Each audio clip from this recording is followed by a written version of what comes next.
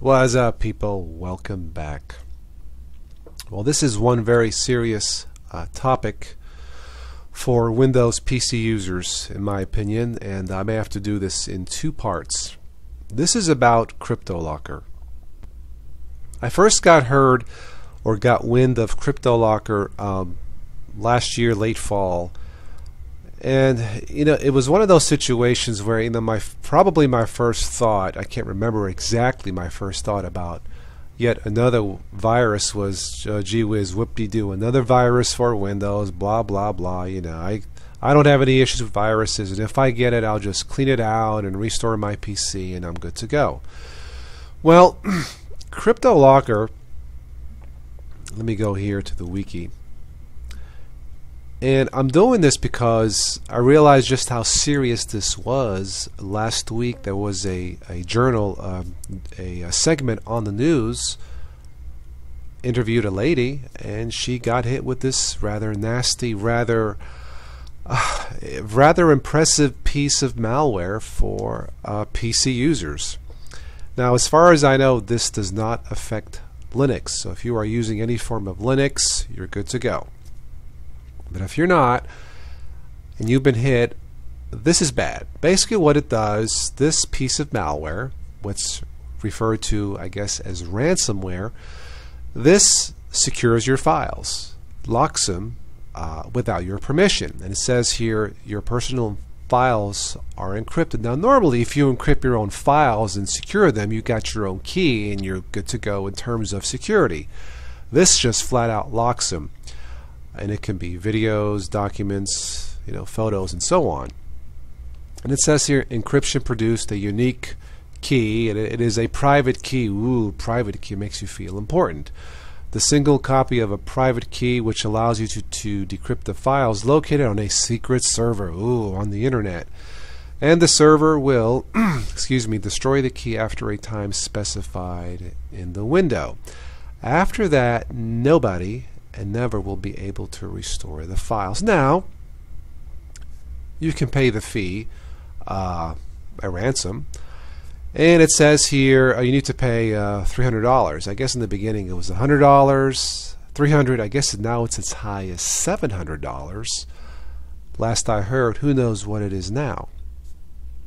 I have my opinion about this and what I think about this fee. But I can't tell you because I try to keep this a family channel. But those of you who follow me and know me, you can pretty much guess what's on my mind.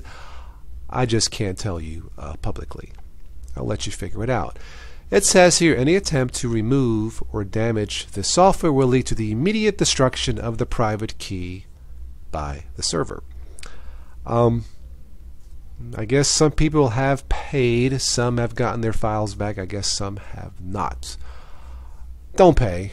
You're just telling them, hey, it's cool to do this and keep on doing this, so we'll just keep on paying. So don't pay unless you really have to. Don't pay. Now, if you get this, it can be removed. Usually when I clean PCs, whether myself or someone else's, I'll use several different pieces of anti-malware. I like Avast, and there are free versions of this. Avast, Super Anti-Spyware, and Malwarebytes. Now, the last computer I did for someone took me about a couple hours. It was a computer that hadn't been cleaned for a while. It did not have this, but it realistically, comfortably to where I felt like I could reboot several times, run a final scan, and it was clean. It took about a couple hours. Now, it may or may not take you that long to clean your computer if you have this in addition to any other pieces of malware that you may have. Pardon me, I'm still trying to shake this cold, but I wanted to tell you this because I don't want this to wait. Hopefully this can be prevented for someone out there who doesn't yet have it.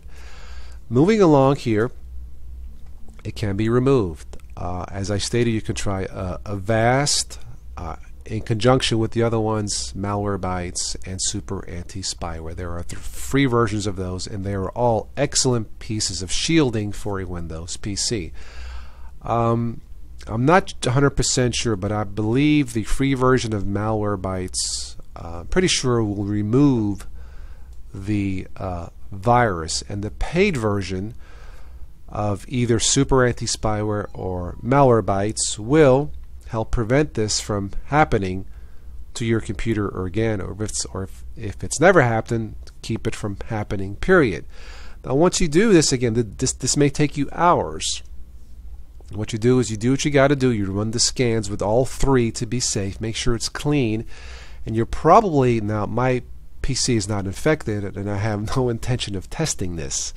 You will probably have to go into the registry editor, as you see here, and you're going to have to remove any remnants of this nasty piece of malware. I'm not sure where it would be. Maybe under HKey users. I don't know for sure. But you're probably going to have to do that to remove the last parts of it, and be careful going into the registry, because you can definitely mess up your computer.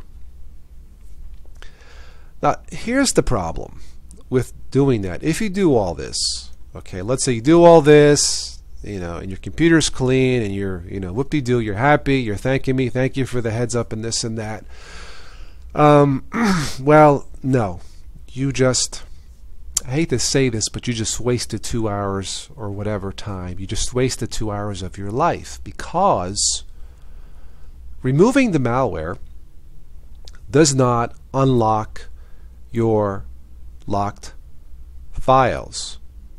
So whatever has been encrypted previously while getting that piece of malware, removing the actual virus does not solve the issue, and you're in effect still you're left with a non-functioning or semi-functioning computer, because you cannot get to your very important files. So in my opinion, doing this to clean it out is a waste of time. I'll just be honest about that, because it does not solve the underlying problem.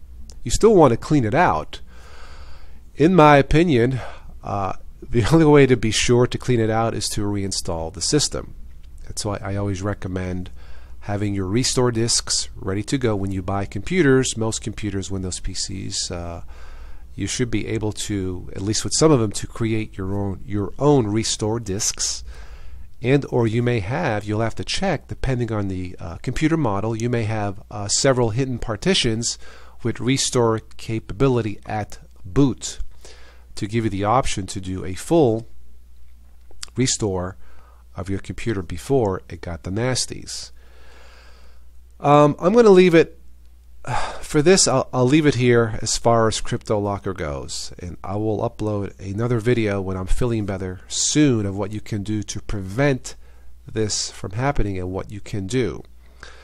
But for now, make sure your computer is up to date with all the latest antivirus.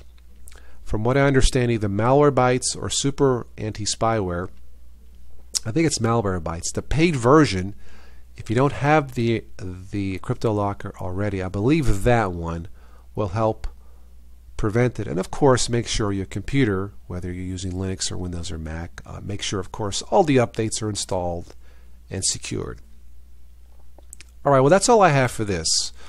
Be on the lookout for this. Make sure your computer is up to date, as I stated, with all the latest updates. Thank you so much for watching and listening. Subscribe if you haven't. And as always, I will catch all of you sometime in the future.